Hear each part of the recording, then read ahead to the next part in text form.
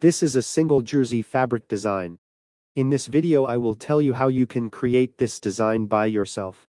To create this fabric design, you will need to work on 3 points. 1.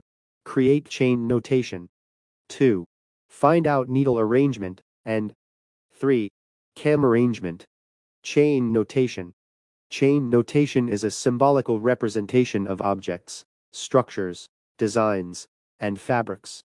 To create chain notation, first you need to find out the design repeat.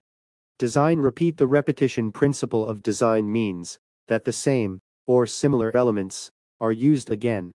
In the design repeat, it is mandatory to find out all vertical and horizontal lines to create chain notation. We can easily identify the horizontal line by counting the lines, and for vertical line we can count lines, or by opening yarn, one by one. In our design we can see there are 6 vertical lines, and 14 horizontal lines, and according to this number our chain notation graph should have 6 columns, and 14 rows. But in the design repeat we found there are 2 vertical lines, which are different than others, because we added design here. The rest of the lines are the same, and as we know knit loop is the mother loop for knit fabric, and the percentage of knit loop should be 50% or more. So, we are considering those lines as knit loop line. In the line 3 and 6 we used tuck loop, so the design looked like this.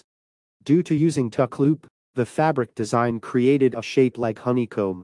To make it more visible, we added colored yarn. In the colored chain notation, it will be easy to explain. If we see the vertical line number 6, the marked 2 loops are trying to create bond with each other because in between them, all other loops are tuck loop and tuck loop remain inside of those loops. So here white yarns are creating the shape of honeycomb in the fabric. In vertical line number 3, same thing happening here also. Needle arrangement. Every vertical line is a needle.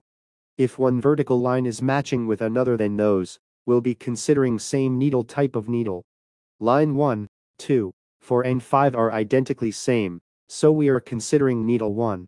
Line 3 and 6 both are different than others, so we are considering them as needle 2 and 3. So here our needle arrangement will look like the chart. Cam arrangement. It is a mechanism in a knitting machine that controls the movement of the needles and determines the stitch pattern of the knitted fabric.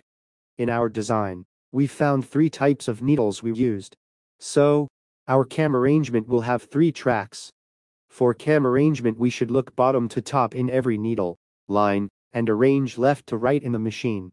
So, our cam arrangement will look like this.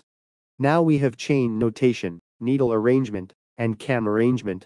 By following this anybody can create this design. In chain notation, every vertical line is a needle, and every horizontal line is a yarn. In cam arrangement we will decorate yarn by following the chain notation. So, our cam arrangement will look like this. I hope you will try this design and share me your fabric picture. For more informations about circular knitted fabric design, follow, subscribe, and share our video. Do like this video if you like this content. And comment what topic you would like to hear about next. Thank you.